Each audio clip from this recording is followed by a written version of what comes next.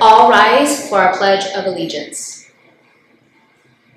I pledge allegiance to the flag of the United States of America and to the republic for which it stands, one nation, under God, indivisible, with liberty and justice for all.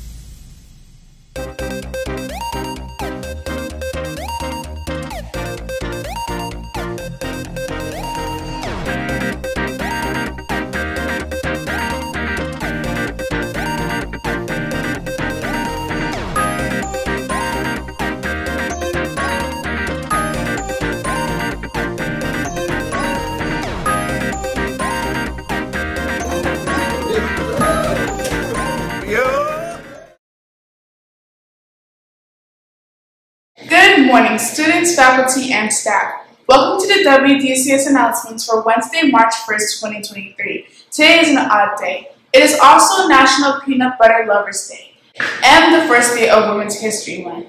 The word of the day is stultify. It means to make something become dull. He used to enjoy his favorite TV show, but the addition of a narrator stultified the show.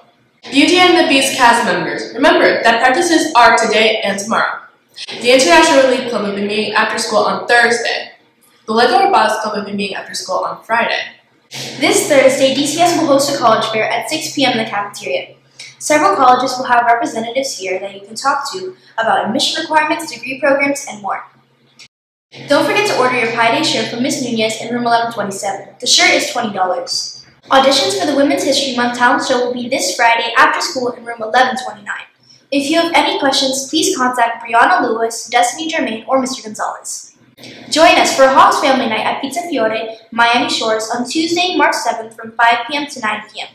Please mention DCS as a percentage of your purchase will be donated to the DCS PTSA.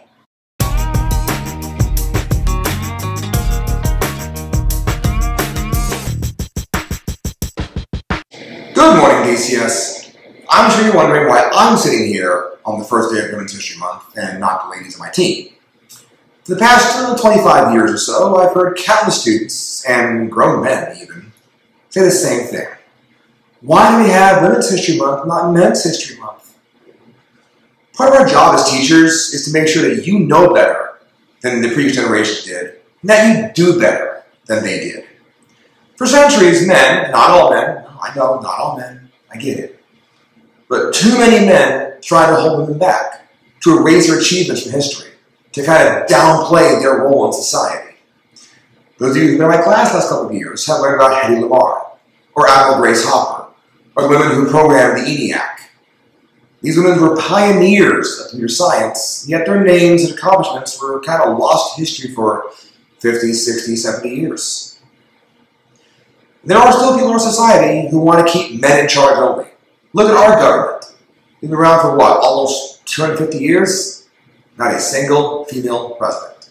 And only one female vice president. 100 years ago, some men tried to tell women they should not go to college at all. Because, and ladies, do not roll your eyes, you might hurt yourselves, okay? Prepare yourself. They claimed women were too physically weak to handle the stress of higher education. So that they can literally give birth to children, but a college class, oh, that's too much for you to handle. Please. Last week, I saw a minister on Twitter, argue that girls should not go to college nowadays. You want to guess why? Because it doesn't prepare them to be wives and mothers. I'm sorry? Yeah, that's what he said. There's some anger back here if you can't hear it. There's some rage. Put the scissors down. Thank you. See, men like him believe that women should always serve men because men are the head of the household.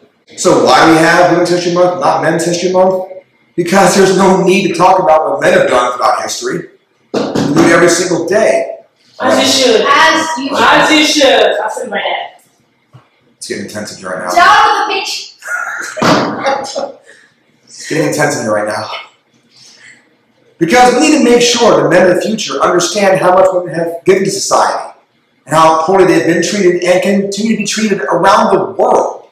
There are countries where you show your hair, you get arrested and beaten if you're a woman. So this month, Women of My Team will bring you stories and facts about women throughout history. Some, yes, will be positive, uplifting, girl power. Others will highlight the inequalities women have been facing and still do. Some will be serious stories. Some you don't want to Google because you're not going to believe it. But I promise you, they're all true. So, gentlemen, as the next generation of men, I encourage you to pay attention each day and think about how you can know better and be better than previous generations. Amen. Congratulations to the February Students of the Month.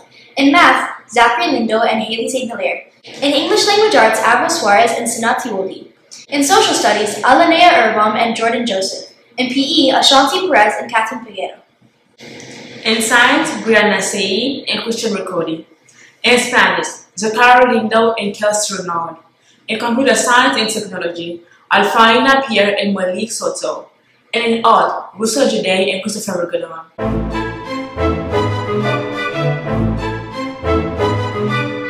And now, for our new edition fact of the day.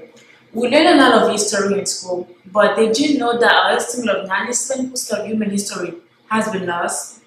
Modern humans appeared about 200,000 years ago, but the oldest written record only date back around 6,000 years ago.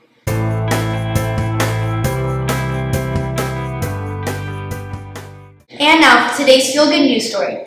Earlier this month, a family in Ireland spotted a baby loggerhead turtle on the beach. Its body was battered, it was severely dehydrated, and was suffering from hypothermia.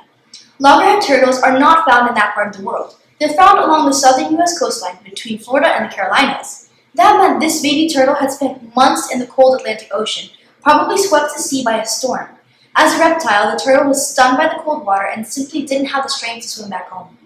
The family called a marine animal rescue who came to try to save the turtle. At that age, loggerheads usually weighed between 45 and 90 pounds. This baby turtle weighed about 1 pound. Thankfully, the rescue has been able to help her gain some weight, and they're confident that she will make a full recovery.